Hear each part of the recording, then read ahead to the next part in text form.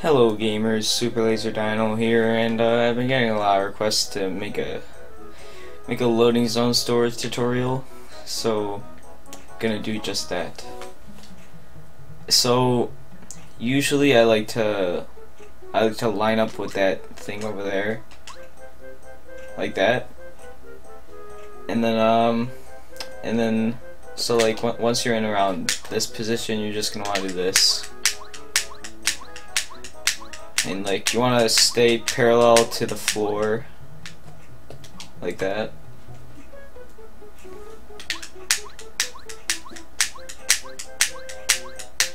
You're gonna want to do it like that. And like if it's not working for you like this, that means you just want to try to go a little bit more like that. And yeah, that's about it. Thanks for watching. I hope this tutorial helped you, and I'll make more tutorials in the future.